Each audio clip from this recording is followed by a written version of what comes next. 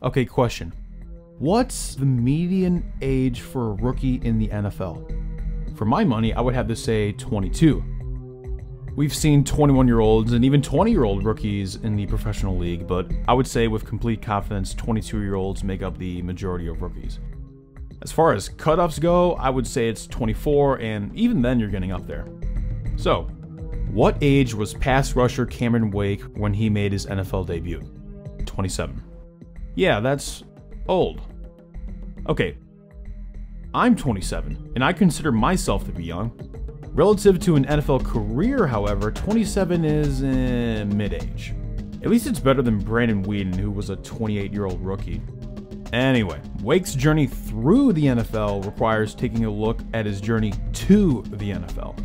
At the end, we'll find out what made him one of the most beloved pass rushers of the 2010s and the NFL's senior sack master. This is a video essay on the art of Cameron Wake.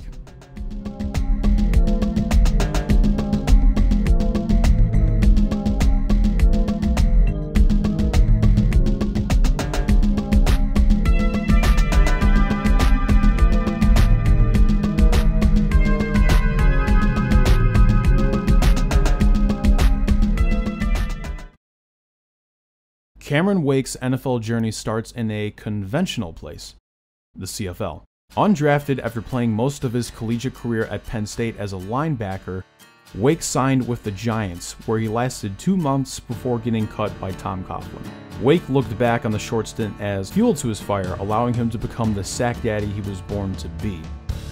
Out of football for a couple of years while working as a mortgage broker, which he hated, he eventually got a call from the CFL's BC Lions, where he would destroy league records immediately after making a switch to defensive end. Wake became the CFL's first player to win both Defensive Rookie of the Year and Defensive Player of the Year, leading the league in sacks in both of his 2 seasons in the CFL. The Canadian football legend was obviously grateful for the experience, thanking the Lions for being his first football family. After his blockbuster 2 seasons in the CFL, Wake garnered interest from many NFL teams and worked out with a few, including the Dolphins, who he worked out with on January 15, 2009. 3 days later, Wake signed a 4-year deal with Miami, who he chose over teams like the Buffalo Bills, who, I don't know if you've heard, they also play in the AFC East, which is significant. Wake had said that the reason he signed with the Dolphins was because he trusted their coaching staff over the others. Indeed, this was a team coming off an 11-5 season where they won the AFC East. So Wake had very good reason to be optimistic in Miami. In Wake's first full game of action, he showed exactly what the NFL had been missing when he was in the CFL. In that Week 4 game, he collected 2.5 sacks, 3 tackles for loss, and a 38-10 slaughter of the Buffalo Bills. It was incredible. A CFL superstar in his first full game dominating. Wake would get limited snaps the rest of the way and only started 1 game in his rookie season. In 2010, the training wheels came off completely for the 28-year-old. And in a full-time starting role, Wake didn't just play well, he thrived, combining for 14 sacks, 26 quarterback hits, and the league-leading 21 tackles for loss, which, to this very day, stands as a Dolphins single-season record. The crowning highlight of this season occurred against the eventual Super Bowl champion Green Bay Packers at Lambeau Field. In that game, the Dolphins defense put up the most sacks against the Packers on the year, with a grand total of 5. Cameron Wake had 3 of them, while also hitting Rodgers a total of 6 times, the most knockdowns on Rodgers in a single game since 2010. From that point forward, it was smooth sailing on the South Beach shores for Wake. Though the Dolphins were consistently mediocre at that time, except for 2016 where they made the playoffs, Wake was shattering the league. No member of the Dolphins had more sacks through his first 5 seasons, not even Hall of Fame wrecking ball Jason Taylor. In addition, only 3 defenders have had more quarterback hits in their first 5 seasons than Cameron Wake. The pinnacle of this 5-year stretch was 2012, where Cameron Wake won his only trip as a member of the Associated Press first team All-Pro. In this season, he had a career-high 15 sacks plus a career-high 33 quarterback hits. This included a Week 4 game against the Arizona Cardinals where, despite an overtime loss, Wake still produced 4.5 sacks, 4 tackles for loss, and 5 quarterback hits. He led a Dolphins defense that produced a combined 8 sacks and 10 quarterback hits, and yet they still couldn't win against the Kevin Kolb Cardinals. That was depressing, so why don't we change the subject? In 2013, Cameron Wake achieved something that's only happened 2 other times prior, the walk-off safety. In overtime against the Bengals, Wake sacked Cincinnati quarterback Andy Dalton in the end zone, resulting in a game-winning safety for Miami. Once again, this has only happened 3 times in NFL history.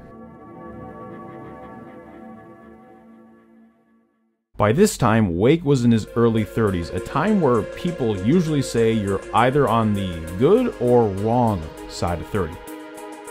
See, despite starting his career at the age of 27, Wake is one of 35 members of the 100 Sacks Club. Looking at all 35 members, it may come to your surprise that many of the best pass rushers in NFL history are in this club.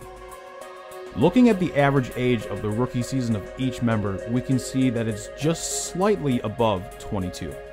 Now consider that, as aforementioned, Wake was 27 years old in his rookie season. Now, let's consider that the average age of retirement in the NFL is 27. Cameron Wake started his rookie season at a time where most players hang it up, and he ended up collecting 100 sacks anyway. And yet, despite being really old, Cameron Wake is one of 5 players with multiple games of 4 sacks or more in the 21st century.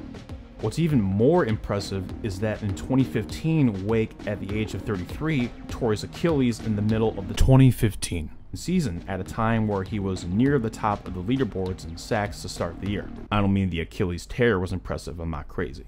At 34 years old in 2016, coming off the torn Achilles, Wake put up 11.5 sacks and 24 quarterback hits. And then in 2017, he followed it up with 10.5 sacks and 27 quarterback hits at the age of 35. While the rest of the league was putting up young excellence, Cameron Wake was putting up war stories. How did he recover from the Achilles tear? Oh, just pushing a Range Rover onto the streets. Cameron, what the fuck? How does Cameron Wake celebrate turning 35? By being one of 13 players in NFL history with 10 sacks or more in a single season aged 35 or older. Take a look at this chart and savor it, as it is the only way to fully appreciate that the NFL once had a player by the name of Too Tall Jones. Now back to Wake. How does he celebrate his first game as a member of a different team while being at the age of 37? By collecting 2.5 sacks and winning AFC Defensive Player of the Week. Just wow. To top it all off, no undrafted edge rusher has more career sacks than Wake, second all-time in sacks among undrafted players. Cameron Wake's journey to the NFL was extremely unconventional, and his career in the NFL was the very same. He started out old and thrived old. The Canadian background of Wake is something that he credits for polishing up his game as a pass rusher, and though I would have preferred to see him debut in the NFL at a much younger age, to see him reach 100 sacks and become the face of an entire defense being a geriatric is no small feat. When you have a bend as good as his, and pass rushing moves as good as his, it doesn't matter how old you are or where you were drafted. If you're great, you're great. And Cameron Wake's career was damn great. Wait, he hasn't retired yet? Oh, okay. His career is damn great.